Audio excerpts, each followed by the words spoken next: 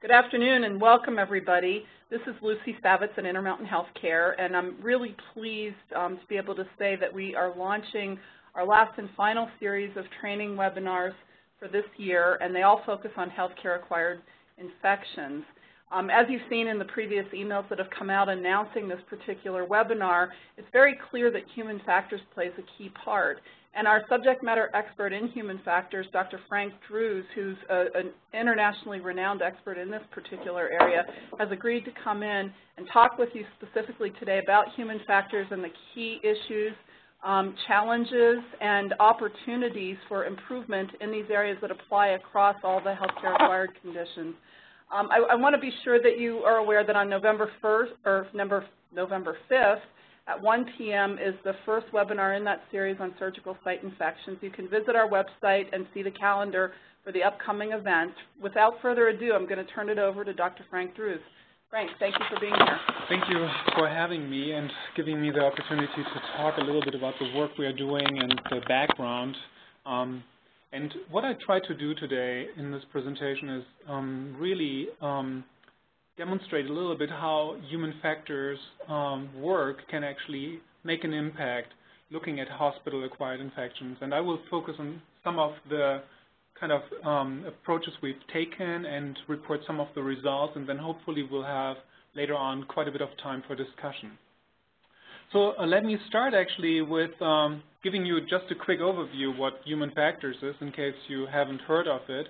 And you can see there's a definition of the area, and what human factors really includes is looking at human psychological, social, physical, and biological characteristics and trying to apply actually the results from research on those issues to optimization of human performance in complex systems. And the way I try usually to think about it is what we have is we have a human operator, and this person is interacting with either hardware only or hardware and software, and all of this interaction is happening in a particular environment, and each of those individual components contributes to overall performance in the system.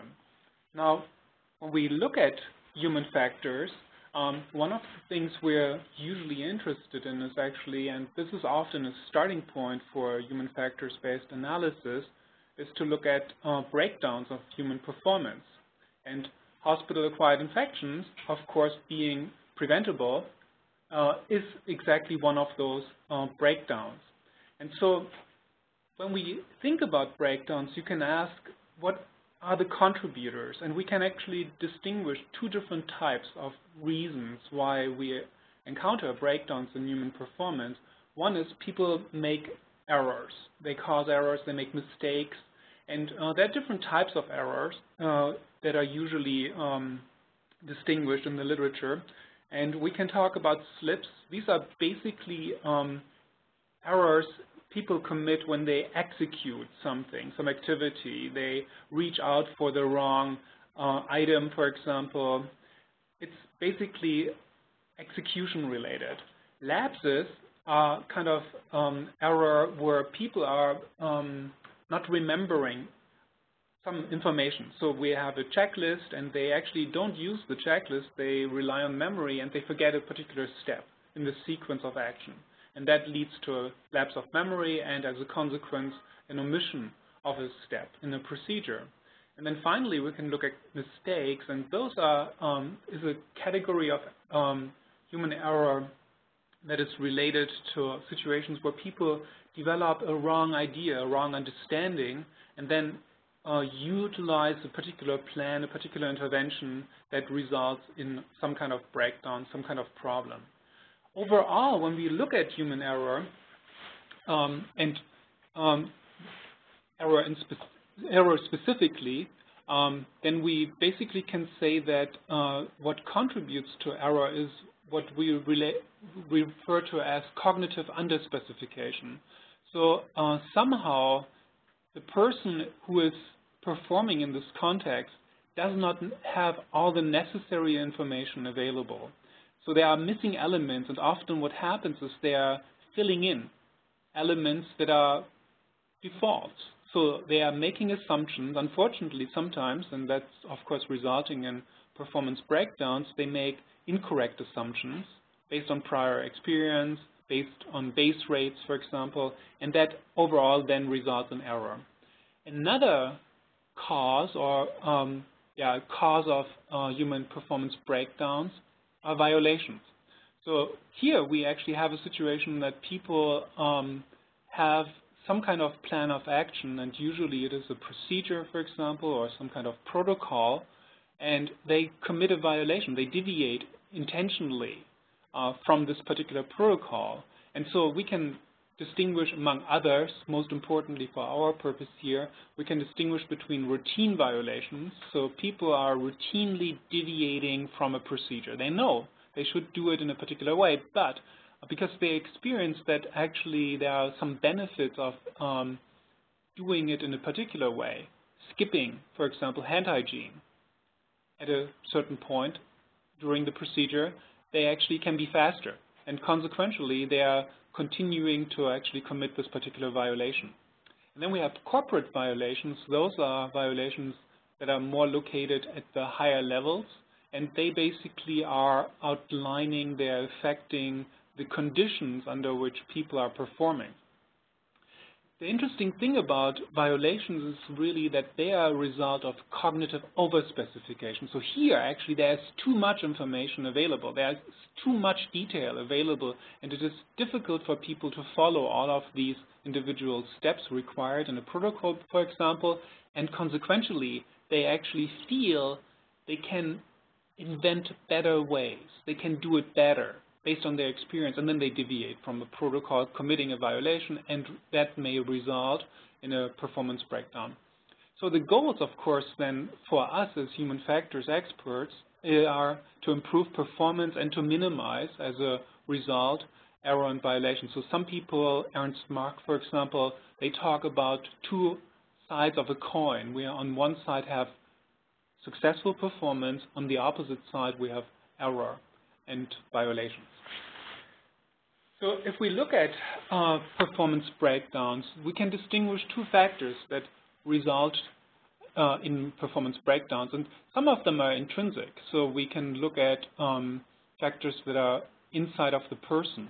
And those can be, for example, sleep deprivation. We all know that when we're sleep deprived, maybe worked for 20 hours, 16 hours, we will not perform as well, and that may lead to error and violations.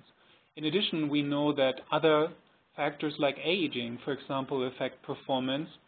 We know that the older we get, the more likely it is that we may commit mistakes, for example. Though, on the other hand, the tendency to violate procedures may actually go down. Now, we can also look at extrinsic factors. So these are what I earlier referred to when you go back to this Venn diagram as environmental factors. And here what is resulting in breakdowns in performance are, for example, interruptions. If you are interrupted frequently, if you are interrupted at a particular part of an action, you may not actually resume your previous action. You may forget to resume, and as a consequence, you may not successfully execute this particular program. Time pressure is another factor that leads to higher rates of error and, of course, higher rates of violations. I can do it faster. If I just skip this one time, nothing is going to happen. Hand hygiene, then I will finish it in time and can go to my next patient, and nothing is going to happen. Things never happened really when I skipped hand hygiene. And equipment is another extrinsic factor. So providing suboptimal equipment to people who are performing certain tasks may result in error, may result in violations. And the important thing now for us, and this is a good starting point for human factors analysis, is we have to ask ourselves which of these factors can we control? What can we actually make an impact? So how likely is it that we can tell people, and they will actually then also follow this kind of recommendation, to sleep 8 hours a night? How likely is it that we can actually reduce overall interruptions? And there have been very successful interventions for example, in the context of medication dispensing, where people were successfully reducing interruptions and as a consequence reducing medication administration error. And we can, of course, also look at time pressure. We can reduce time pressure by increasing staffing levels, for example, or we can improve equipment. So these are really important considerations when we begin. What can we control? Where do we actually have a way of changing things? And when I think about problems of human performance, I usually try to think about a model. I try to think, what do we know about performance and how is it usually affected by factors? And so I have a really kind of, this you can see as a standard model. It's kind of a flow chart if you want. The end point in all of this are adverse events. So we experience patient injury, for example. Now, if we go back, what we usually try to do is we try to implement defenses.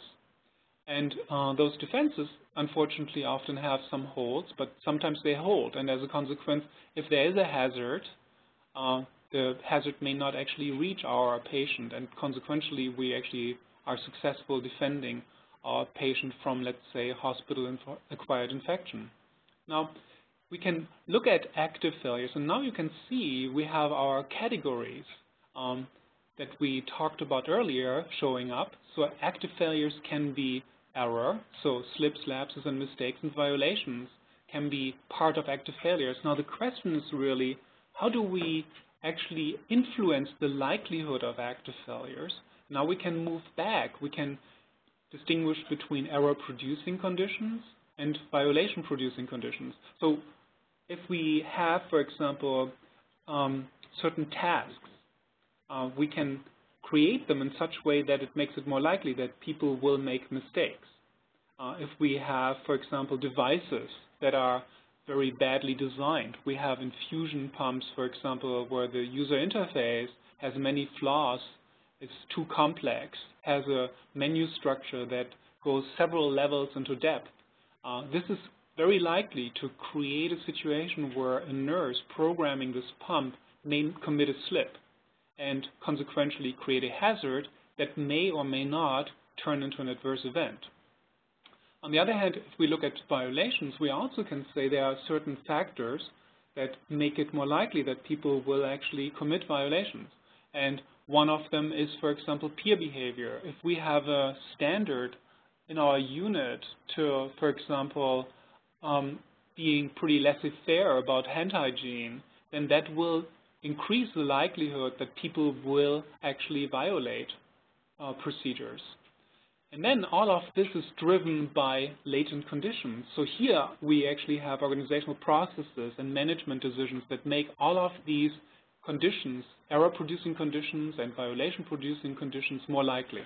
So this is kind of the background of the work. So this is how we think about processes, how we think about human performance in complex systems. Now, what we were trying to do in our work was really create a framework that actually helps people perform better and reduces the likelihood of error and violation. And so we developed an approach, and we call it adherence engineering, an approach that really tries to help people perform better. And there are a couple principles that are part of this idea. One of them is when we use tools, when we create tools or design tools, one of the ideas here is to create affordances, making it easy for people actually to perform actions. Affordances are properties of objects that invite people to do an action in a particular way. So an example for an affordance would be a coffee cup. And if you think about how you hold a coffee cup, you often hold it by the handle on the side.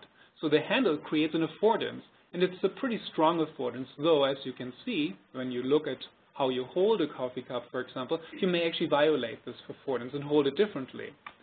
Another principle to improve performance is to provide guidance, but now what we really are interested in providing task intrinsic guidance. So ideally, when you have someone perform a task, a complex task, whatever equipment they're using is helping them to stay on track, is sequentially, for example, ordered. We also want to implement nudging. So what we mean by that is really helping people to make choices that are optimal. So in terms of selection of certain types of equipment, we don't advocate giving people 10, 15 options. Actually, what we know from the literature on decision making is that people get confused and often they have a hard time making choices. So by minimizing the overall number of choices and standardizing equipment, what we do is we nudge people into using certain types of equipment. Also, selection and implementation of defaults that are smart. So defaults that are commonly used is an important principle. We have two more principles that are relevant. One is providing feedback. Whenever possible, people need to know how they perform. And this can be on a unit level, where you publicize monthly infection rates. It can be on an individual level. It's really critical that you provide feedback to people, and of course this is a big challenge, that they performed hand hygiene correctly. Without this feedback, we don't know if we succeeded in performing this procedure or not. And then two other principles are important. One is reducing cognitive effort people are spending when they are performing tasks. You want to minimize cognitive effort because people often are interrupted, for example. People are distracted. And so you don't design for optimal conditions. You design for worst conditions. And relying on maximum cognitive effort being spent during performance of a procedure means you're setting up people for failure. And we want to reduce physical effort. People try to minimize physical effort as much as possible. And if we design equipment that does that, people are more likely actually to follow the kind of pathway we want them to follow. So being adherent to, for example, a particular procedure. So now let's talk about one project we did. We actually looked at central line associated bloodstream infections, and we tried to minimize those infections. Of course, you are all familiar with the facts about central line associated bloodstream infections. We look into an excessive length of stay of about 7 days after an infection. We have a mortality rate ranging between 4 and 20%, costs are 35,000 to 56,000. And they actually make up 1/3 of our preventable death in healthcare. And of course, we also know about the kind of proposed approaches. We know that one of the solutions provided, for example, by Pronovost is to use checklists, protocols. Now, when we look at checklists, and of course, there's a long history of use of checklists. So here, for example, on the right side, you see a little figure that is actually a checklist for a Boeing 747, and that's only a part of the checklist there. And when we look at checklists, there are certain problems with checklists. And I think these are really important when we are applying solutions that have been successfully used in some domains, and we are applying those solutions to our domain, healthcare. So one of them, for example, is that usually having a checklist in front of you requires you to multitask. You now perform the task and you actually read the checklist. Or you have to have additional staff to supervise you while you're performing the task, telling you, okay, you check this, check the next step, and so on. Introducing a checklist means that you increase overall cognitive task load. So now, in addition to monitoring the task, you now monitor how you're performing the task via a checklist. It leads to a checklist fatigue. If you have had many checklists that you perform, and pilots report this actually frequently, you actually get really sick of checklists. You don't want to use them very much. Another really interesting, psychologically interesting phenomenon is that checklists lead often to expectation-driven perception. So what this means is really, if you use a checklist and you've used it many times and you always saw that the status was green, and now the status of your instruments is red, you may perceive green because you go with a high default, with a base rate. So what we think is checklists are a good solution for highly structured tasks in contexts where there's very little variability. And aviation is exactly one of those contexts. Healthcare, in some contexts, might do this, and there I am with Aturga Wande. So the OR surgery might actually have these properties. I think other areas in healthcare, intensive care units, for example, may have these properties to a lesser extent, and therefore it might be more difficult to use them. Okay, so what are challenges in CLABSI prevention was our first question. And we did actually semi-structured expert interviews. We asked nurses and physicians, and the idea was really that we try to identify the optimal approach to reduce CLABSI. We wanted to identify current barriers and potential facilitators that could actually help us accomplish the goal. Now, we talked about specifically insertions, and we talked about central dressing maintenance tasks. And in the context of insertions, what people were pointing out was often it is a lack of training, little experience, or too little training of the provider.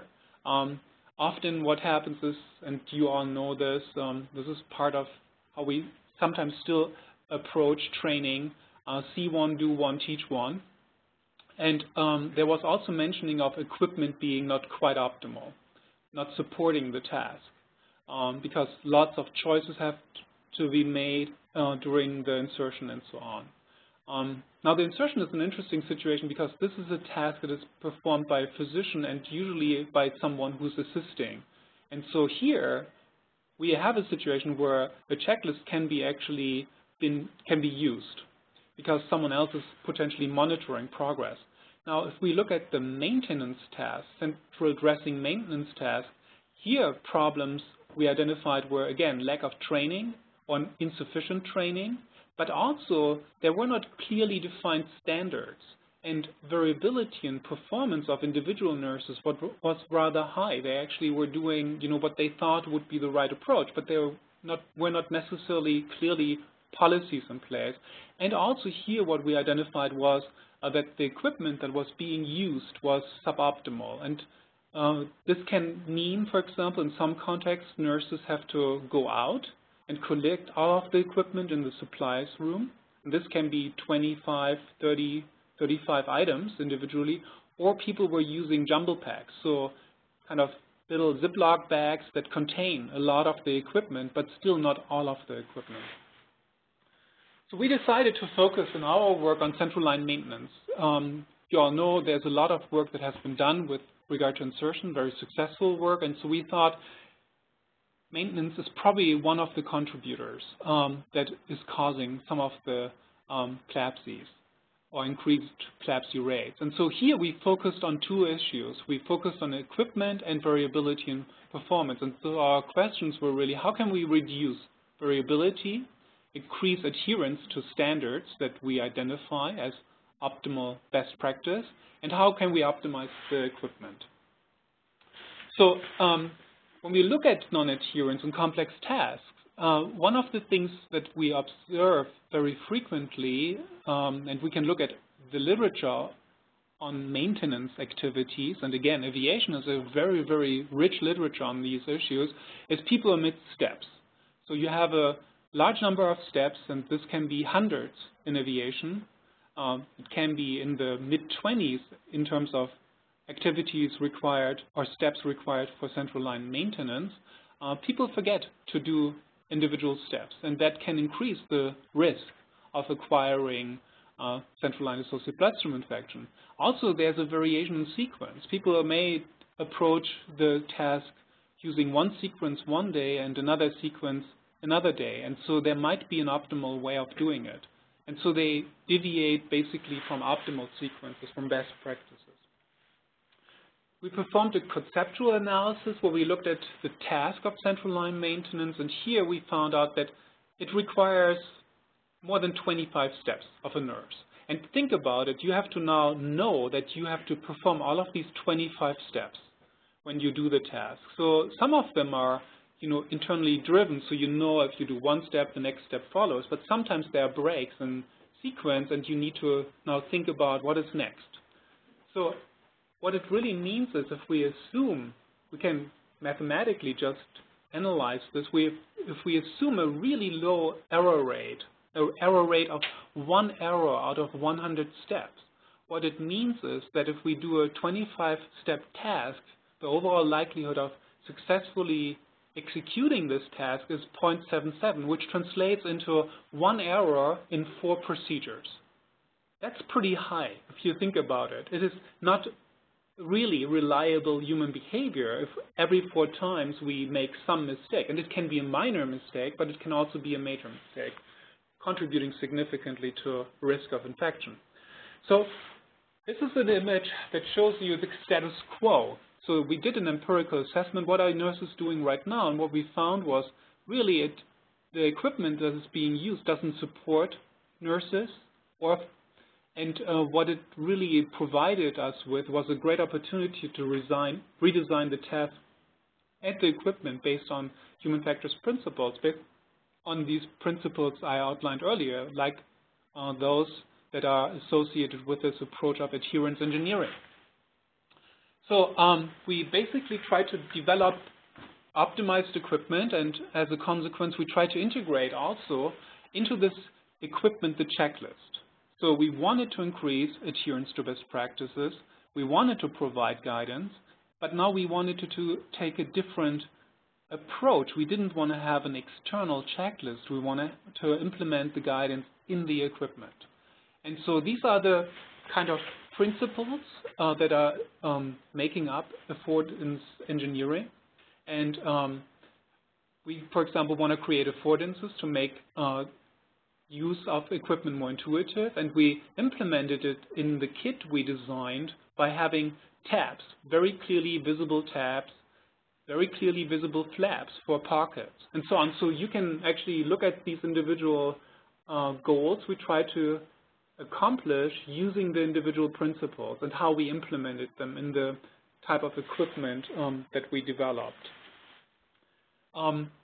So this is what we came up with. So at the Salt Lake VA, we basically developed a maintenance kit, and you can see in the upper right image, this is kind of how the kit looks like when you take it off the shelf. It has all the components that are required to perform the task. On the upper left corner, you can see actually a maintenance guide.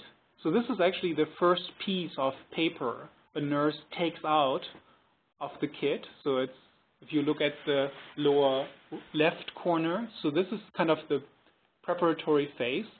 And you see there's the guide tucked in, and you open the pocket and you start taking out the guide. And it has actually even a little sticky on the back, and you can stick it somewhere if you want to be reminded what to do. You can see that the tasks, so the individual overarching tasks are actually grouped. So we have a preparation phase, we have a sterile field phase, and we have a needleless injection site care phase. And you can see we use color to code these individual phases. So orange is preparation, blue for sterile is sterile phase, and then green is for the NIS care phase. And you can see on the labels in the lower part of this picture how the phases are outlined, again in colors. We use the icons to illustrate what are the tasks, and we try to design icons that are very, very salient. So people look at them once and they realize, okay, this is hand hygiene, this is masking, and so on. So what we did was we then actually started collecting data, and we used a very simple design. We had a pre-intervention, post-intervention design. You can see the number of observations we performed during the pre-intervention phase were 107, post-intervention 109. And what we did was we didn't rely on self-report data. We didn't ask nurses, how did you do? Did you do hand hygiene and so on? We felt that self-report is commonly biased data. It is overestimating real occurrence of, adhering to procedures. And as a consequence, we decided to observe nurses. So we actually had a trained ICU nurse observing nurses participating in this study. And we had a very, very detailed tablet PC implemented task documentation that basically required our observer to check off individual elements of the task. And so what we decided when we started analyzing our data was we actually looked at best practices, and those were hand sanitization, chlorhexidine scrub duration, antimicrobial bandage application, and catheter hub disinfection being performed correctly. And so we had 3 months of pre-intervention observation, and then we actually still are continuing to collect data post-intervention. And here I give you the data. It's preliminary data. The effects actually became robuster and robuster the more observation we added. We have 109 post-intervention observations. And if you look at it, the odds ratio actually of performing hand sanitization increased significantly. Now, as a result of our during our post-intervention, we basically have the odds of hand sanitization correctly performed being 8.06. CHG scrub duration, we time it. We run a clock. We really make sure that it's according to the specifications. Again, the odds ratio is significantly higher. Catheter hub disinfection, the last category, similar large effect. And I mean, these are significant effects in terms of the odds ratios of improving performance. Antimicrobial bandage application was not significant, and this is because the pre-intervention adherence was in the lower 90% range. So we basically were trying to fix something that was already performed at a very high level of adherence. Nurses really performed this task well, and so it is not a big surprise that we weren't able to improve performance there. So the whole idea of a diminishing return comes up in this context. So we can try to increase performance, but we have to satisfy ourselves with a performance that is probably in the mid-90s in terms of adherence. So we can look at the number of omitted items. And again, pre-intervention, what we have is people collecting individual items on the supply shelf. Post-intervention, they grab the kit. And then what they need to do is they need to actually grab an additional element, which is if they are using catheters that are having more than 2 ports, they actually have to grab an additional site care kit, because we designed for 2 ports that were the most commonly, dual lumen catheters that were the most commonly used ones at our site. And you can see that in terms of the number of omitted items, 0 items being the first category, there were significantly more omitted items in the pre-intervention phase than in the post-intervention phase. And you see a similar effect for the, now talking about the number of items. So when we look at 1, 2, and 3 items, significant reduction in item omissions. And again, the 1 can be only explained by the fact that sometimes triple lumen catheters were used and nurses did not take into account this fact and didn't take an additional site care kit. However, the benefit here is that if you are interrupted, or if you realize at the end of the procedure that you didn't bring an additional site care kit, you can actually, because you've completed the task, walk out and take it off the shelf and walk back into the room and perform this task. Where if you have another more essential item missing that is important for the sterile field phase, you will have to break down the sterile field. So it's less of an issue, really, if this item is forgotten than one that is much, much more critical during sterile field phase. Similar observations looking at errors. So you can see, again, significant effect. The overall number of errors was much, much higher pre-intervention and was reduced post-intervention. So kind of other documentation of the successful application of this kit. And so overall, what we found was a clear improvement in terms of adherence to best practices after implementation of the kit. There were fewer item omissions and fewer errors observed. Also what we found, of course this is of more clinical relevance, is a reduction in central line associated bloodstream infections. So during our pre-intervention phase, that lasted 3 months, we had 2 confirmed CLABSIs and 1 that was ambiguous. We weren't able to really determine if it was a CLABSI traditionally defined or not, and so it's difficult to count it. Post-intervention, actually, what we have is 0 central line-associated bloodstream infections for over 18 months now.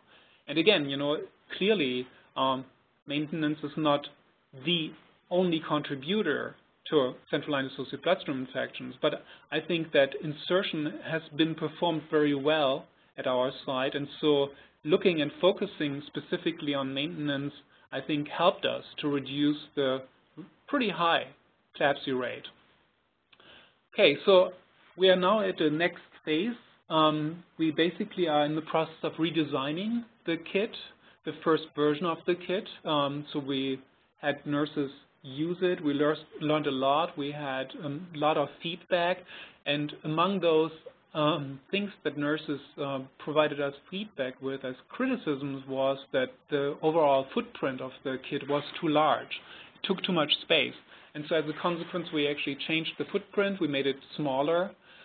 We also actually moved away from a kit that used a folding pocket approach, and now we're using roll-out pockets. You can see that in one of the next slides, but we also actually decided that we needed to switch actually the needle injection site.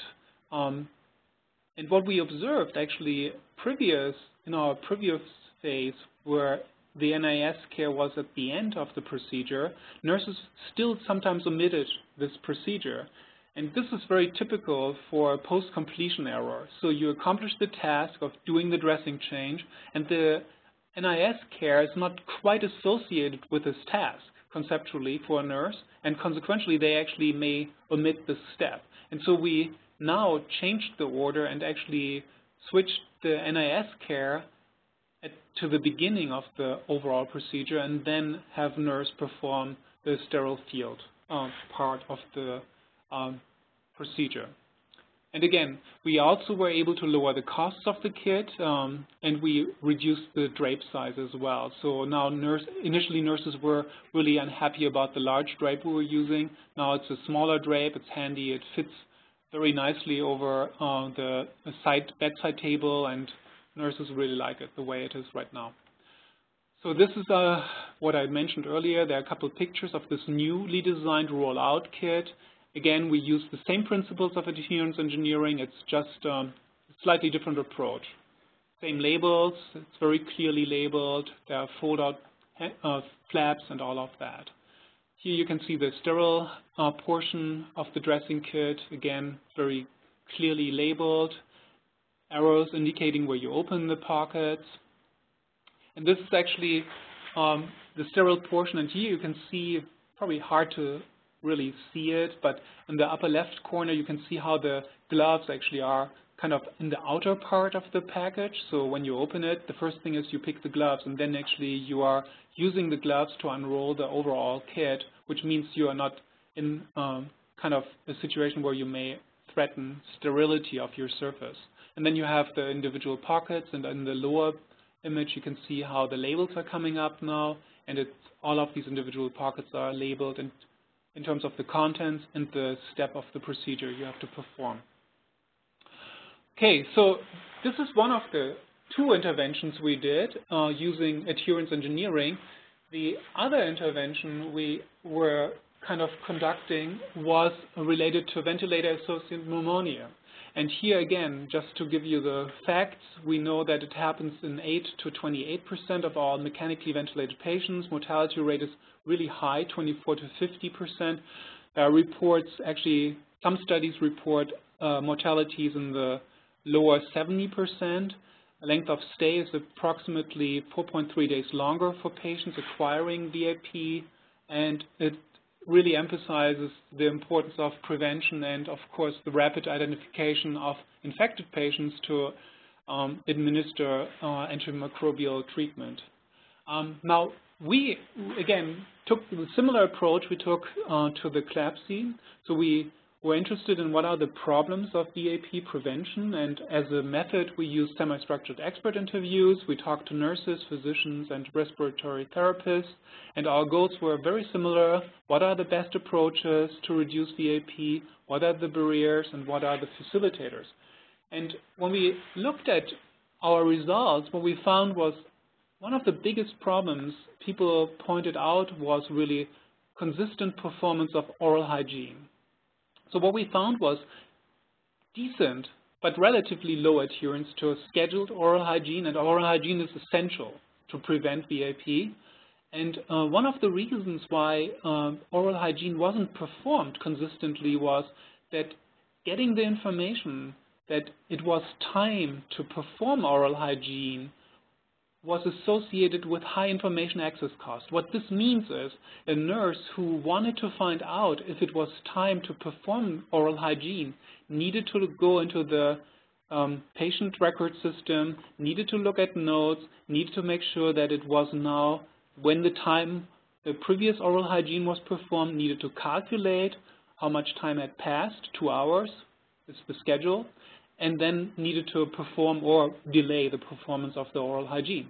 So this is really high information access cost, and what we know is that even minimal information access costs, like pressing just a single button. We did a study where we looked at information display, patient displays, where pushing a single button to get, for example, history trends of patients may mean that nurses are not using this type of information. And so that was one of the issues. And then another issue was that sometimes supplies were not provided. So occasionally there were breakdowns in restocking responsibilities. And so we decided that this needed to be clearly defined and associated with individual responsibility. So our intervention then was basically, since we identified that information access costs were so high, we tried to minimize those access costs in addition to allocation of responsibility to stocking. So here, respiratory therapists were required to perform restocking at standard times in the morning, and we made sure that this happened very, very regularly, that there were no days when it didn't happen or when there were delays. And to minimize information access costs, we basically tried to identify the information that was required to perform oral hygiene in a timely fashion. And so the idea was to provide the time of the application rather than having nurses calculate when they needed to apply oral hygiene. And we wanted to provide a very salient cue that actually nurses needed to perform oral hygiene with minimal information access cost, IAC. And so overall, we looked at the number of kits that were used during a 24-hour period of time. We didn't look at VAP rates because they actually were very, very low. We had zeros. And so as a consequence, we were really looking more at building up defenses, additional defenses. Remember back earlier my slide about this conceptual framework? So here what we try to do is make defenses more effective by making sure that oral hygiene is performed adherent to the requirements, the recommendations. And so what we did was a very simple approach. We basically placed labels about the time of when to perform oral hygiene on the supply packages. And those supply packages are placed in the patient room next to the door. So when the nurse comes into the room, one look, one glimpse is needed to identify what time the next oral hygiene needs to be performed. Here, 14 hours. And so the nurse basically could look at it, no information access cost, could perform oral hygiene, and this is what we did as an intervention. So we started this intervention in April 2011, and these are the data. And we actually were very fortunate because we were able to use historic data because the unit actually collected the data on adherence before we did our study. And you can see that actually pre-labeling, the adherence average was about 75%. After our kind of intervention, we increased adherence to oral hygiene to 90%. So this is a pretty significant increase in terms of adherence. So overall, we were able, with a very simple intervention, to increase adherence. And one of the estimates was that one VAP, one prevented VAP, would actually pay for 100 years of label use. So you can see, in terms of return of investment, this is a very, very low-cost intervention. But it was possible only by doing a very careful human factors analysis. So we were able to sustain higher levels of adherence. You saw on the slide that actually it lasted many, many months after implementation. And again, because of these ideas about diminishing returns, it is very difficult to push adherence even higher. So, additional efforts would be required to do so. But again, this was a very minimal effort intervention. Okay, so what can we say about human factors and hospital-acquired infections? Very quickly. So on a theoretical level, human factors can provide us with a framework that helps us really to not only analyze, but also to reduce error and violations in healthcare. And adherence engineering can be such a tool. It also increases our understanding of differences and similarities between healthcare and other more traditional human factors domains, for example, aviation, for example, nuclear power plant control. So we have to really be very careful. We have to ask ourselves, do all the lessons learned in aviation apply really to healthcare? And I think in some contexts they may apply very well. In others, they might apply less. On a practical level, human factors can actually help us with design considerations. I mentioned it earlier. We need to design for the worst case. We don't need to design, or we should not design for the best case. For example, nurses will be distracted. And designing a user interface that requires full attention means we're setting up people for error, for failure. We need to expect error, and we need to evaluate new equipment in the context of its use. We need to provide guidance. We cannot just rely on internal control, which means expertise, training. We need to help people to adhere by providing them with more forcing functions, by creating more affordances, by providing them with smart defaults. We need to help them to simplify procedures by structuring choices. We all talk about standardization. I think this is exactly what we need to do. We need to help people to use equipment that is identified as optimal.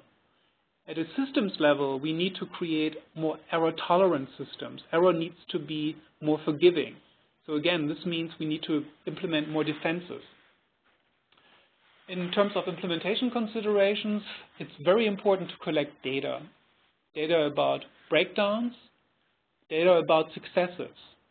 We need to provide feedback. Again, it's essential that people know where they are so that they can compare themselves with the unit standard and can compare themselves with other units. Social comparison is critical to motivate people.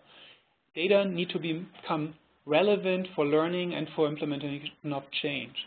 If we look at training, one of the things that is important is we need to help people to understand their limitations. We need to help people to understand that being interrupted, being forced into multitasking is a problem, and it will lead to decrement in performance, threatening patients, safety.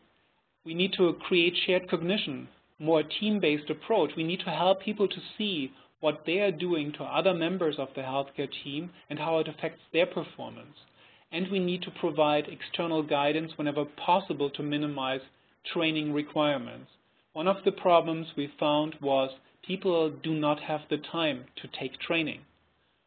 There are too many trainings. And as a consequence, we need to rely more on external facilitators, external control rather than internal control.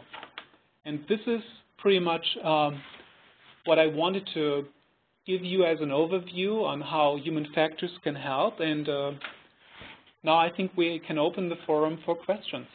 Great. Thank you very much, Frank. That was excellent. Do we have any questions? Are there any questions that have come in yet? Let me ask one while we're sort of going through the motions. And again, you can type your questions in. Is that correct? Mm-hmm. Yes.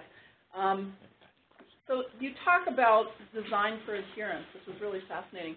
Do you have specialized staff who help you with that, or do you outsource it? Is there a vendor? No, actually, what we did was, with this particular kit, we completely used just human factors principles and applied them, and we did it in-house. So this was really, for us, it was proof of concept work, because we started with this idea that we needed to reduce error and violations by creating more support. And so that generated then this idea of adherence engineering, which is really our brainchild, if you want.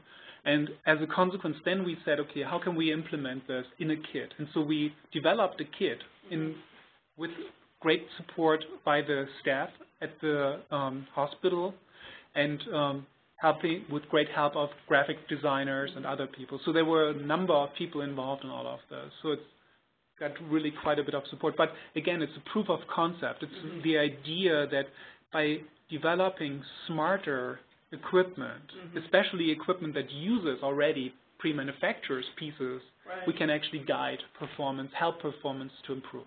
That's great. Thank you. Jason, do you have any questions? No, it doesn't look like there's any questions. So if you do have questions, type them in the Q&A box. Oh, we just got one in. So this is from Kathleen Colby. What kind of strategies were employed to minimize interruptions while in process? Thank you, Kathleen. This is a very, very good question. Actually, we were not trying to minimize interruptions during our observations. What we tried to do was really observe the impact of interruptions. And I didn't talk about those data. We have those data, and we know that interruptions actually create patient hazards. What we tried to do when we designed this kit, based on our experience with a large-scale interruption study we performed a couple of years earlier, we tried to implement clearly visible feedback.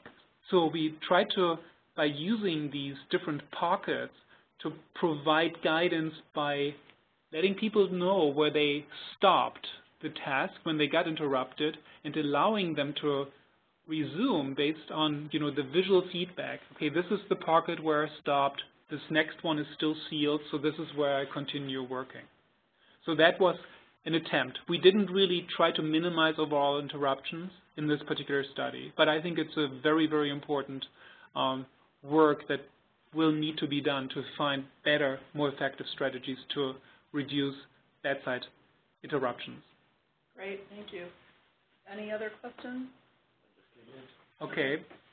I guess I can read. I'll read it. Okay. Okay. So from Joe Dalto, we've got a question. Explain the cost versus benefit of CLABSI solutions in a similar fashion as you did with the VAP solution. Yeah, here the costs, of course, of the intervention were much, much higher. They were significantly higher.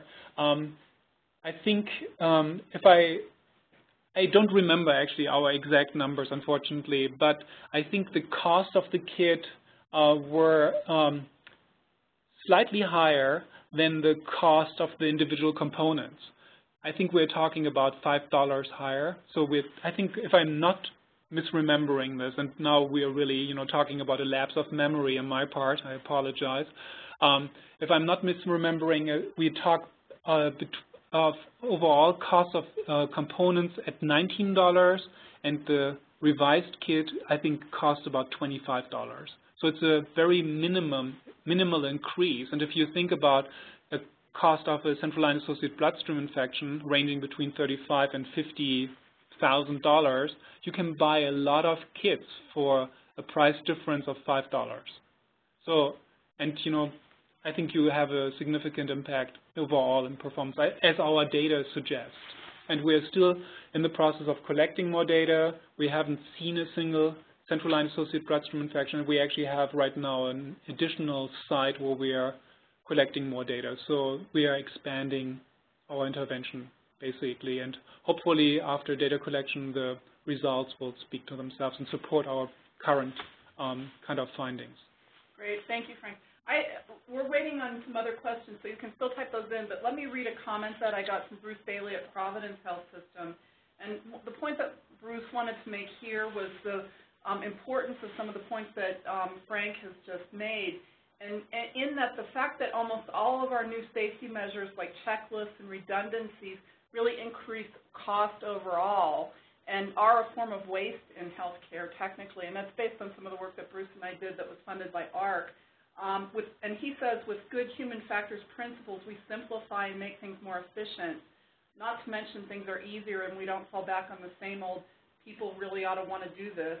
We need, more training kind of perspective, which is the point that you made. And so I think that these are really important points that cut across all of the areas that we're working in, actually.